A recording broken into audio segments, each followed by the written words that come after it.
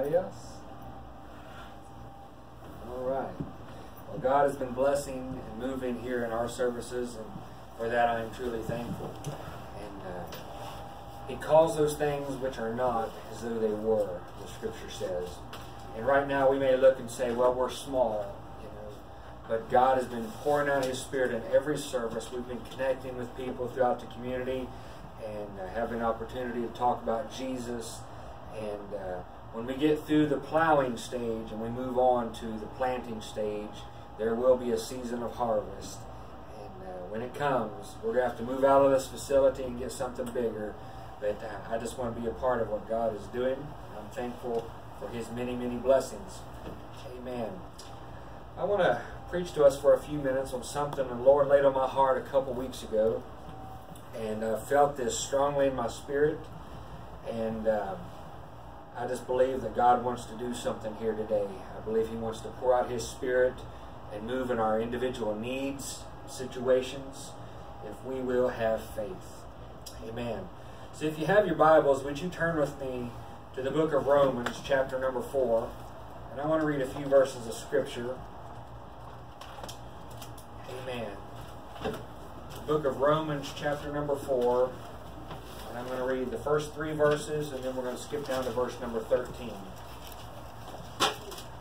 Romans, chapter number 4, verse number 1. The Scripture says, "What shall we say then that Abraham our father, as pertaining to the flesh, hath found? For if Abraham were justified by works, he hath whereof to glory, but not before God. For what saith the Scripture?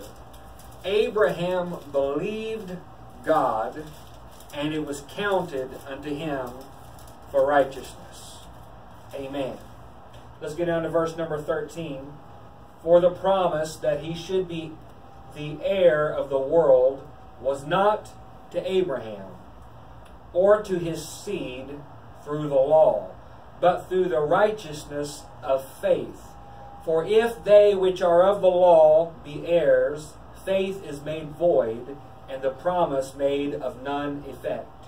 Because the law worketh wrath, for where no law is, there is no transgression. Therefore it is of faith, that it might be by grace, to the end the promise might be sure to all the seed, not that only which is of the law, but to also which is of the faith of Abraham, who is the father of us all."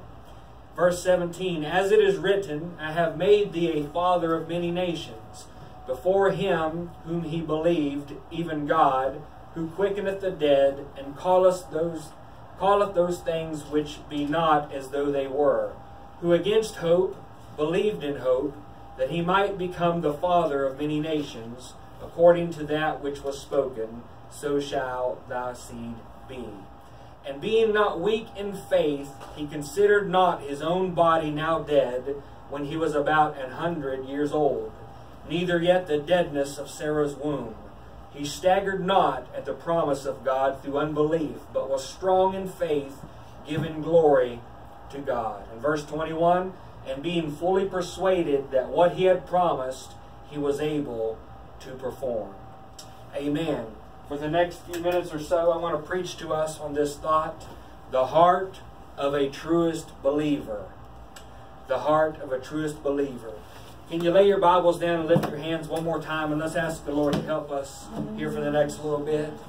Lord, I'm asking for your anointing today. God, I'm asking you to open our hearts. Lord, give us eyes to see and ears to hear. Let our hearts be open and tender, soft and pliable, Lord, in your presence. Help us, Lord, to respond to the moving working of your Spirit, Lord. Talk to us, God. Let your anointing break and utterly destroy every yoke, every chain, every shackle, Lord, in our lives. God, I pray that the demonstration and the power of your Spirit would operate in this service, Lord. We have faith to believe, Lord, for what you desire to do, Lord. We will praise you, Lord. We will worship you, Lord. We will release our faith, God, and we will lift you up, Lord, in this house, Jesus. I surrender to you today, God, to what you desire to do in my life, Lord. And I believe you, Lord, and I love you, Lord, and I praise you, Jesus. Lord, in your precious holy name, Lord. In Jesus' name, in Jesus' name. God bless you. You can be seated. Amen. As I preach the word, I encourage you to let your hearts be open and tender to the moving of God's presence. I feel the Holy Ghost here today. Amen. And I believe that God has impressed upon me early this week that God desires to do some mighty things in this service. We may look around and say, well, there's not too many people here, but that's all right. Amen. God knows exactly what He's doing. Amen. We read here a few moments ago that the Scripture says He calls those things which are not as though they already were. God knows exactly what He's doing. This is God's church, and we are His people.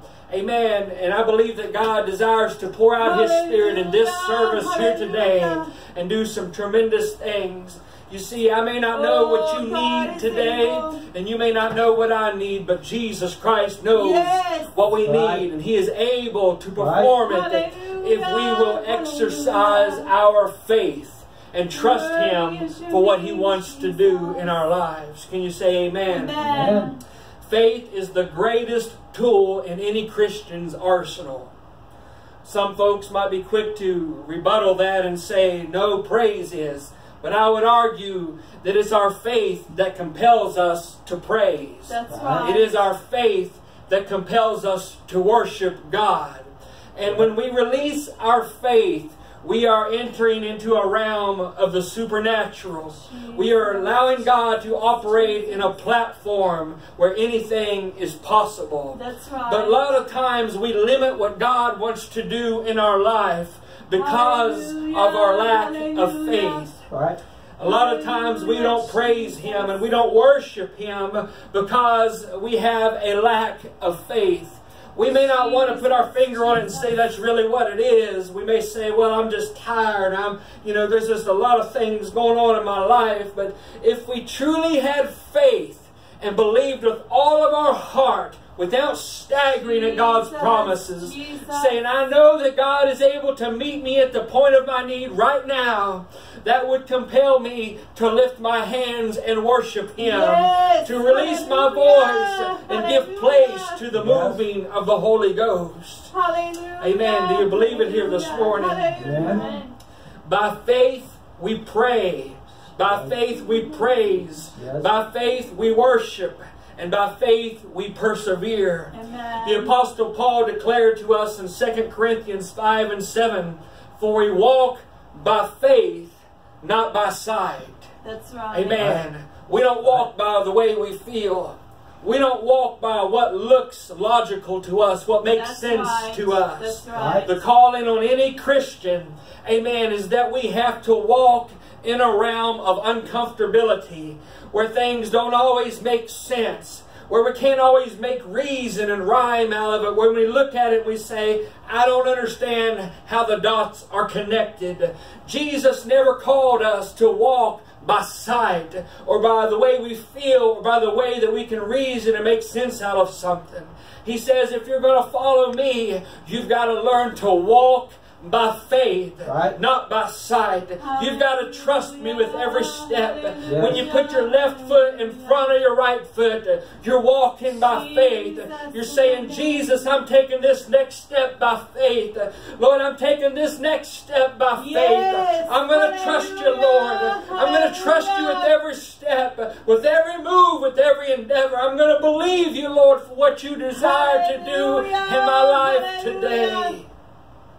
Amen. Living for God involves trusting Him wholeheartedly at every turn, in every situation, and regardless of the circumstance. Faith also compels us to obey God's Word. Amen. Faith and obedience literally go hand in hand. That's right. Amen. That's right. So what is faith? The writer of Hebrews says in 11 and verse 1, now faith is the substance of things hoped for, the evidence of things not seen. I want you to notice here for just a moment that there is no comma between the word now and the word faith. That's right. To separate thoughts or subject matters. Amen. The Apostle Paul, presumably writing here, was saying there's this entity called now faith. Faith for the moment. Faith for right now. Yes. Faith for this situation and this scenario. Hallelujah. Faith for this circumstance. Faith for this adversity. Faith for this problem. Faith for this dilemma. Faith for today. Faith for right now. Faith for my need today. Amen. He's talking about living in the moment of faith. Taking every step by faith. Everything we do is by faith. Saying, God, I don't just think you can do it. I know that you can do it. I don't just think that maybe somehow it might work out. I believe that you're able to meet me at the point of my need right here, right now, in this moment, in this situation, Lord. I have now faith to know that the things I can't see, you're able to bring it to pass in a moment of time. Right. Hallelujah. Hallelujah. There were a lot of prayer requests a few moments ago for cancer. And I mentioned my good friend, Pastor Sean Evans in West Virginia, battling stage 4 cancer. Amen. And they gave him a clean bill of health, and then they turned around and changed their report. Amen. But Isaiah said, who shall believe our report? Amen. Unto whom shall the arm of the Lord be revealed? The doctors may give us a bad report, but the Jesus that I serve, He's greater than cancer. He's able to heal cancer. He's able to dry it up, cause it to dissolve and go away through the power of His name. There is no name given among men, amen, whereby we must be saved. The name of Jesus has all power and authority. Jesus is able to heal us. He's able to move and work a miracle in our lives.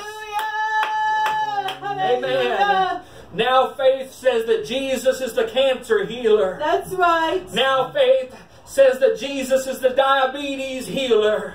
Now faith says that Jesus is my financial consultant. Amen. He's able to change my present circumstance and turn it all around for His glory.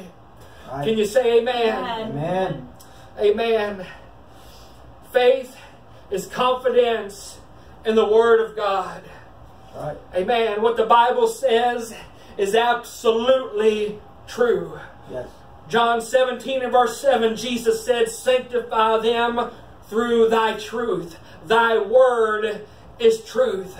To walk by faith and not by sight means literally to take God at His word. Yes. Amen. We say, Lord, I trust what you said. Come on. Amen. Somebody say that. Say, Jesus, I trust what you said. Amen. If God has given you a promise, friend, you've got to take Him at His word. Come on. If God's ever given you a reassurance that everything's going to work out, you got to cling to that word and say, Lord, I believe it. I'm going to stand on that. I claim that. I believe it with all of my heart. Jesus, I'm not going to stagger at what you said. I'm not going to resist what you said. I'm going to be strong in my now faith, knowing that you're able to do it, that you're able to bring it to pass in my life. Yes. Hallelujah. Hallelujah. If God's word says it, friend, that settles the issue. There can't be any doubt. Amen. If God's word said it, there's no point in continuing to argue and resist and contend with the matter. There's nothing else to say. Amen. No outside opinion matters. It doesn't matter what kind of report you get from the doctor or for somebody else. If God's word says it, friend, you can count it as true. Because God is not a man that He should lie. Amen. His word is truth. We can go to the book. We can open the scriptures and see what thus saith the Lord. Amen. And if God gives us a promise, we can take it to the bank. What we've got to do is have some now faith, saying, Lord, I'm going to take you at your word. Lord, I'm going to trust you. Even though I don't see it yet, even though I don't feel it yet, Lord, I'm walking by faith and not by sight. I'm just going to keep worshiping. I'm just going to keep praising you. I'm just going to keep trusting you, Lord, until I see the promise fulfilled in my life. Hallelujah. Hallelujah. When God called Abraham out of the land of his father. He said, Abraham, I want you to leave your mama and your daddy. I want you to leave your siblings. I want you to leave your childhood friends that you grew up with. I want you to leave everything that you've ever known. And I want you to go to a land that I will show you. He didn't even tell him where he was going yet. He just said, Abraham, I want you to leave where you're comfortable with what you're familiar with. And I want you to take a step of faith. And I'll show you when you get there where I want you to go. But what I need you to do, Abraham, is leave it all behind and start walking with me. Friend, he called Abraham to do it. And Abraham was strong in faith. Amen. He came from an idol worshiping family that did not know the one true God. He came from a family that worshipped idol gods and images, but the God of glory, whose name is Jesus, he called to him one day and he said, Abraham, it's time to get out of Dodge. It's time to get out of this mess. I've got something better for you. I've got a greater experience for you. I need you to walk by faith and not by sight. Don't let your faith waver. Don't turn to the left or the right. Just trust me with all your heart. And I'm going to bless you in ways that will blow your mind. Hallelujah. Hallelujah. And Abraham took God at his word. He said, God has given me some words of instruction. And I'm going to believe it. And I'm going to obey it. And I'm going to walk by faith. I'm not going to follow the way I feel. I'm not going to follow what seems right in my logic. I just know that God gave me a word. And I'm going to walk in it.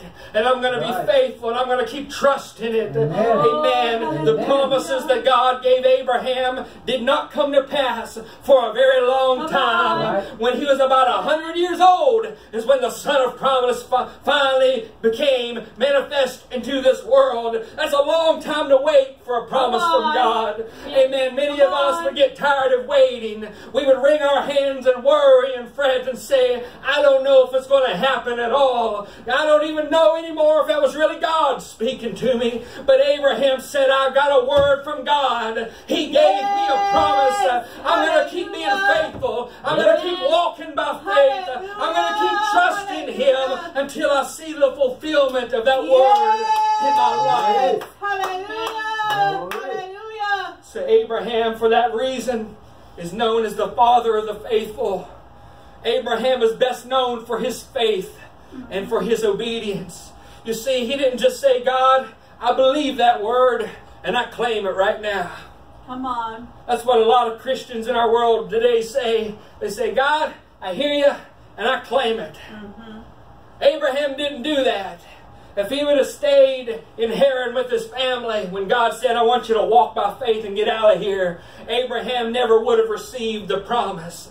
But you see, our faith has to be coupled with our willingness to comply, our willingness to respond to the drawing of God's Spirit and the leading of the Holy Ghost. When God says it's time to step out, friend, we got to step out if we want to receive what God wants to give us. We've got to walk by faith. We've got to walk in faith and confidence, taking God at His word.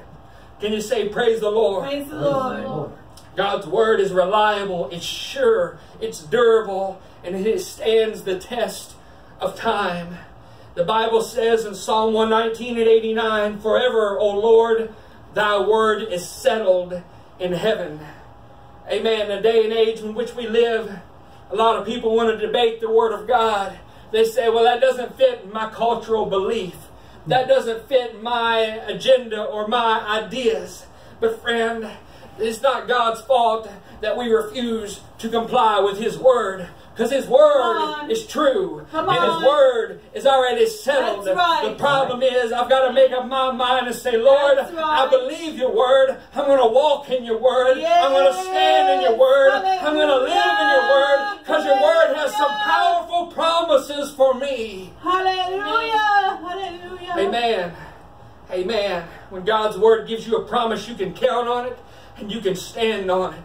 Your faith in the validity and certainty of God's word is what's going to carry you through the hardships that you face in life. Amen. When you're feeling isolated and alone and you're feeling discouraged and you're going through the molly grubs and you don't really know, amen, your left from your right and your north from your south, you can go to the Word of God. Because the Word of God is your compass. Amen. It's a lamp unto your path, a light unto your feet. Amen. The Word of God will keep you going in the right direction. Amen. Whenever you're going through a valley and you're feeling discouraged, you can look in the Psalms and say, yea, though I walk through the valley of the shadow of death, I turn around and He's still with me. He never left me. He never forsaken me. Jesus is still with me. He's still by my side. So I'm going to keep walking. I'm going to keep trusting. I'm going to keep on going because God is still working in my life. Hallelujah. Hallelujah. Hallelujah. Amen. Abraham believed God. Jesus. That's what we read in Romans chapter 4. Abraham believed God. Now there's a difference between believing God and believing in God. That's right. You can believe that God exists and not obey Him. Come on. You can believe that God is real and not be led, amen, by the Spirit. You can believe that God is out there somewhere and not trust Him and take Him at His word. Amen. But Abraham didn't just believe that God was real. He believed God. When God says, leave it all behind and start walking. I've got precious and powerful mighty things that I'm going to perform in your life.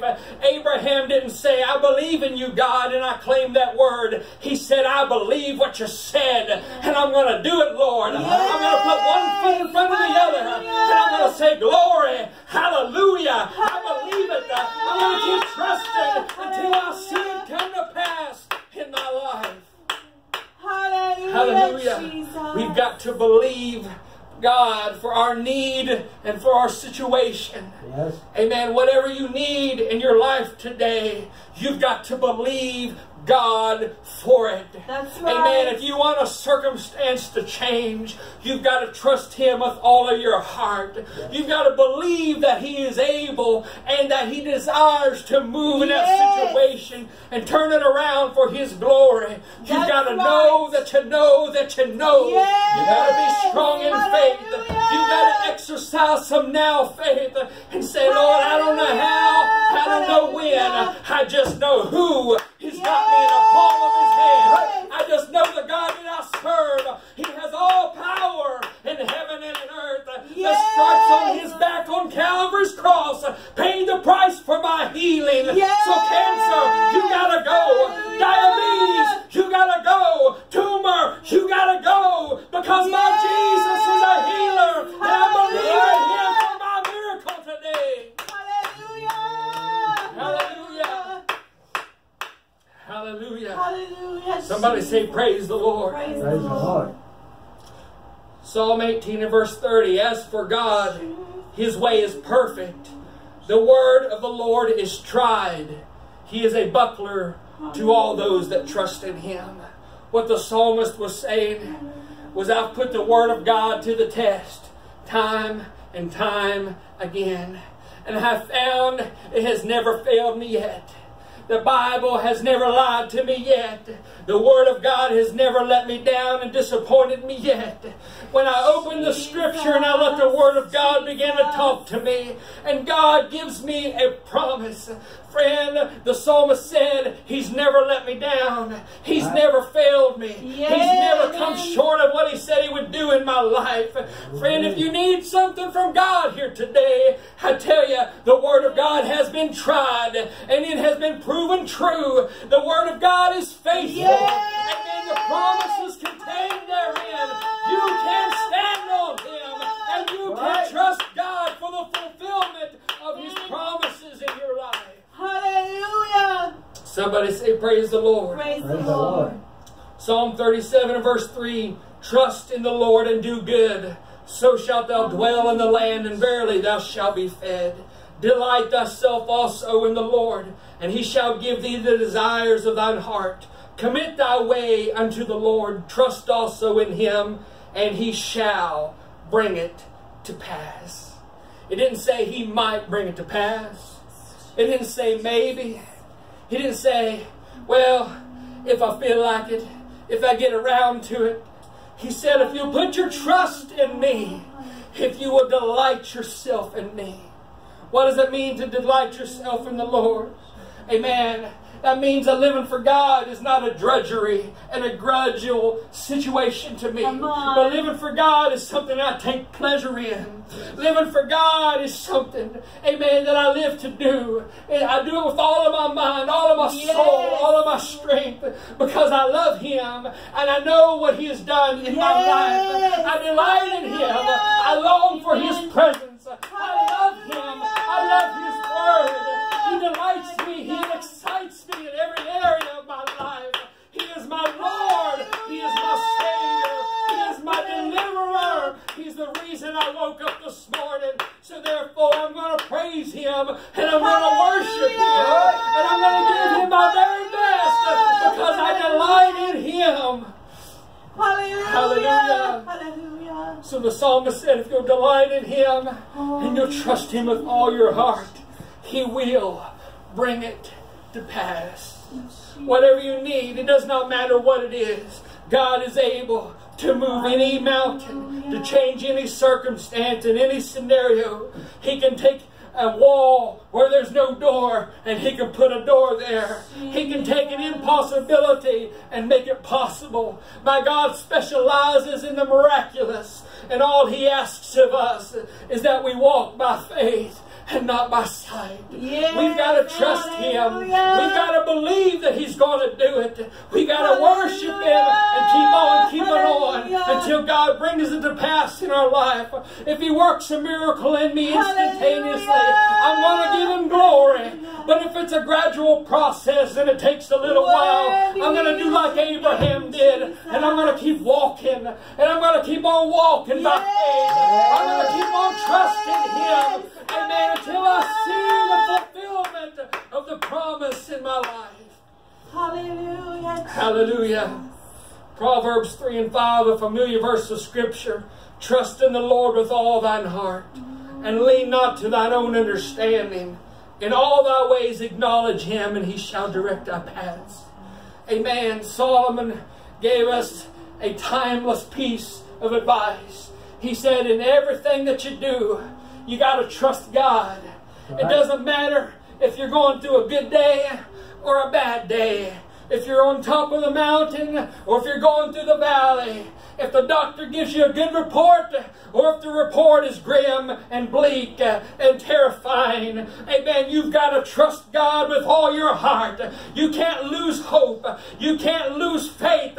You've got to have some now faith and say, I trusted God yesterday. I'm going to trust Him today. Amen. And if I wake up tomorrow, I'm going to trust Him tomorrow. I'm living right now by faith and not by sight, because I know that my God is able to take care of me. Hallelujah. Hallelujah. Hallelujah. Hallelujah. Worthy Hallelujah. is your name, Jesus. Just a couple more minutes. Worthy is your name, Abraham never staggered at the promises of God. That's what we read. Paul wrote to the Romans. He said, Abraham, he never staggered at God's promises. When God said it, Abraham believed it. Right. When God said, I want you to do this, Abraham did that.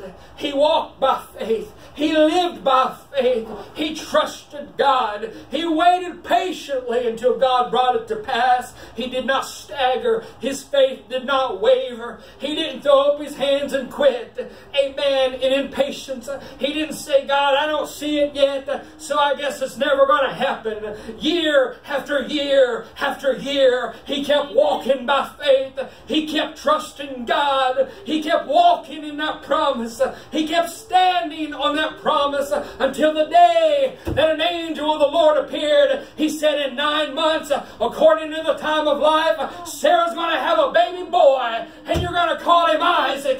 This is the son of promise that I've been telling you all this time. I'm ready to bring it to pass, Abraham, because you have been faithful and because you believed me.